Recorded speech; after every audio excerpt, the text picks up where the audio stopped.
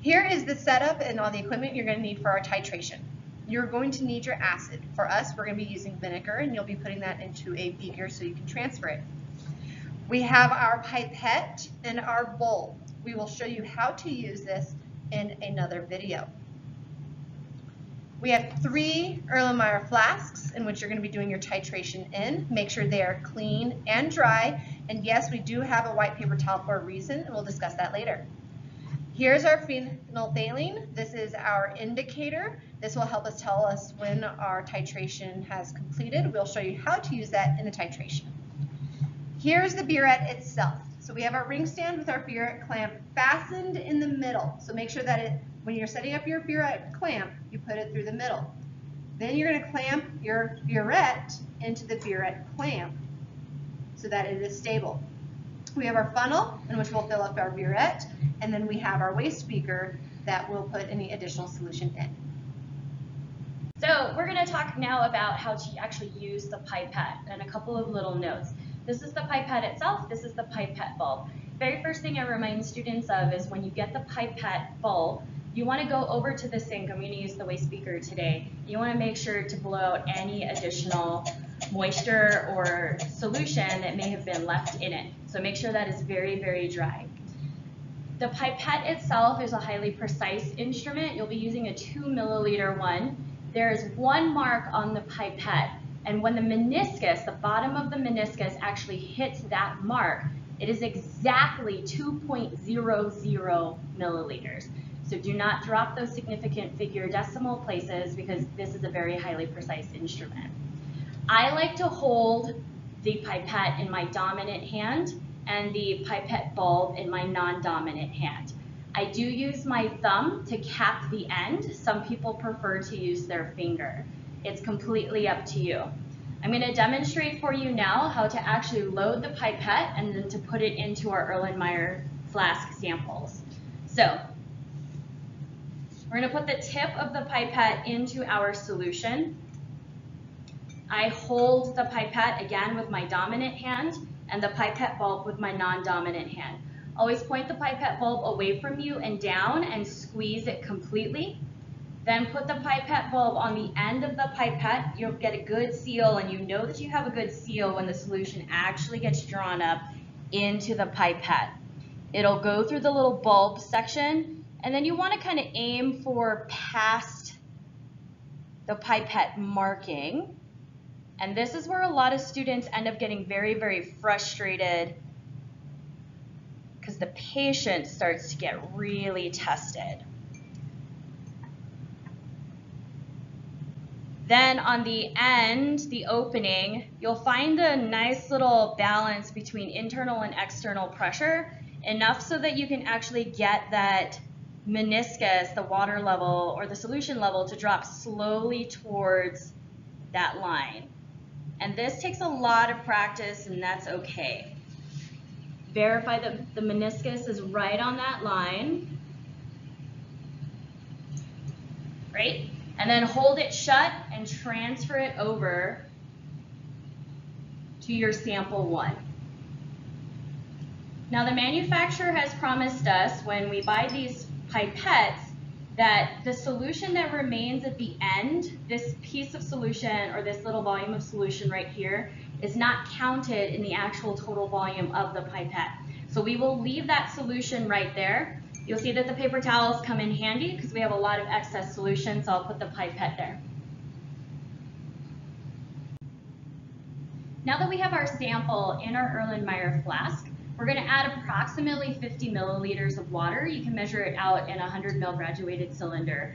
The water is not quantitative, which means that its actual volume does not influence the end result of the titration. It just truly allows us to see that there's solution in our flask. Very, very important, do not forget to add the indicator. I've had students in the past who do the entire titration and say, hey, how come I didn't get any results? And it's because they forget to add the indicator. That will turn pink at a point that's actually past its equivalence point. So past the place where the moles of acid are equal to the moles of base, phenolphthalein turns pink in a basic solution. And we'll look at the titration itself and we'll show you what a very good, close to the equivalence point titration endpoint is, and what well past the equivalence point titration endpoint looks like. Now we're going to learn how to properly fill up the burette. So first, what the burette looks like. You're going to read the method to read or fill your burette to the 0 mark. Notice when on your burette, 0 is at the top, 50 is at the bottom. So you will be filling your solution to the top of the burette. How to operate your burette, you have what's called the stopcock. The stopcock is what regulates the flow through the burette. When it is perpendicular, it is closed. It is when you turn it parallel, does it open and allow the solution to stream through. So please make sure during this whole process that your stopcock is closed and in the perpendicular direction. First thing we are going to do is what's called a wash.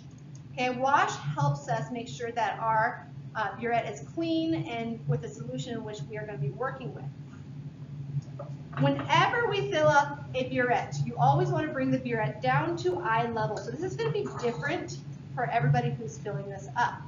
All right, and what we mean is bring it below is when I am comfortably standing at the burette, I can see that 0 mark, or actually it's a little bit below my eye level. So first thing I'm going to do is take my sodium hydroxide. Sodium hydroxide is what we're going to be using within the burette, and we're going to wash it. I'm just going to add just a little bit.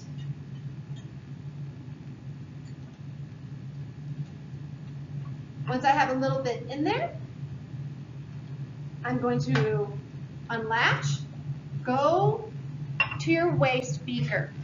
And as you go through, you're going to spiral your burette, and that's going to coat the inside of your burette with the solution in which we are using for our titration today. And that is called a wash.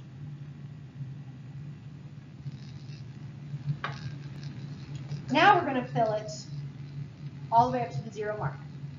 So once again, it is below eye level. My stopcock is perpendicular, so I know the valve is closed.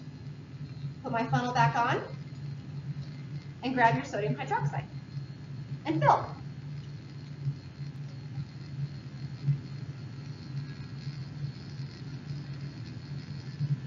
Pay attention as it gets closer to that 0 mark so that you do not overfill your burette.